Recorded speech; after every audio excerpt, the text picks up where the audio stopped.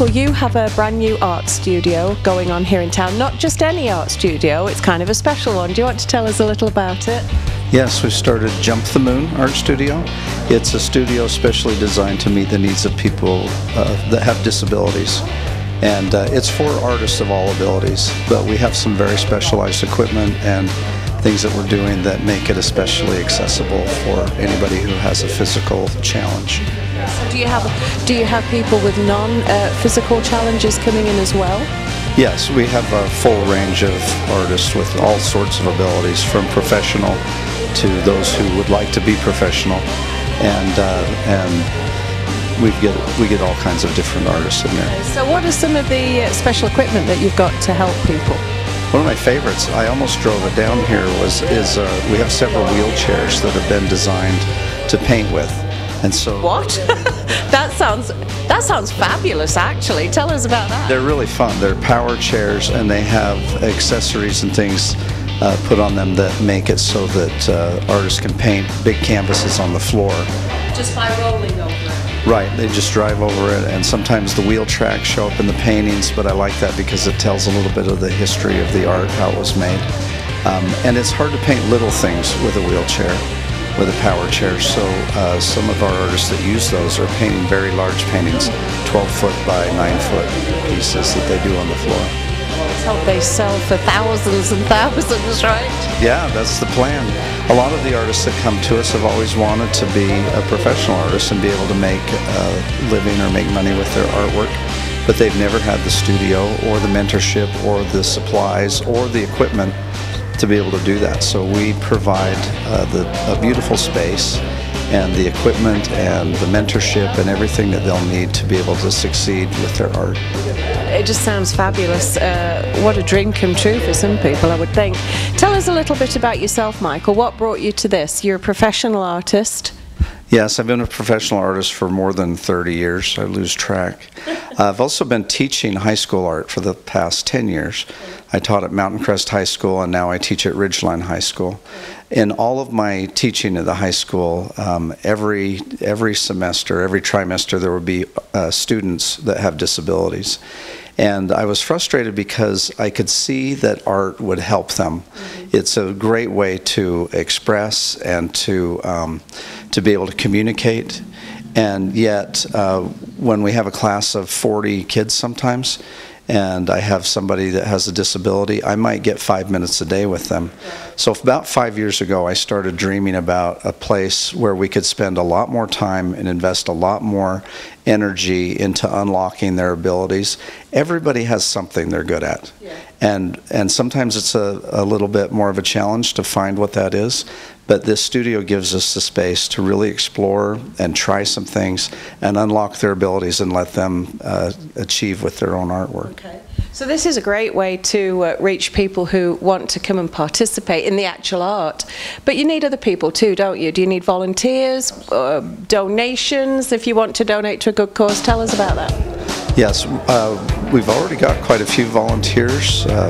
Conservice has got about 25 people that we've put through some training, so they'll be able to be qualified to work with people with special needs. And but we can use more. It's growing really fast. We've only been in the old Miller Glass building for about 4 months, but it looks like we've been there 2 years, and it's growing really fast. And the need for donations is also really needed. It's an expensive place. People have pointed out to me, you'd be probably better off to be in a warehouse somewhere that's very inexpensive. But for me, the people that we serve are so important that I want them front and center in the community. I don't want them pushed off to the side or into the background. I want them right here on Main Street. So it's expensive to do that, so any help anybody can give us. I'm a full-time volunteer for the last 5 years myself on this, and I'm just so excited about it. I love it. So you brought some things down to show us today, Michael. Can we have a look at what you brought? Yeah, you bet. Okay. I can lift them up here.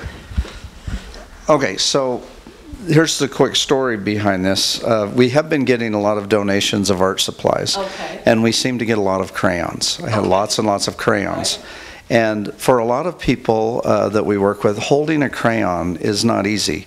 Their hands just, it's difficult. Yeah. So I started thinking about how can we use these crayons in interesting ways and make it a little easier to hold. And so we've started inventing things.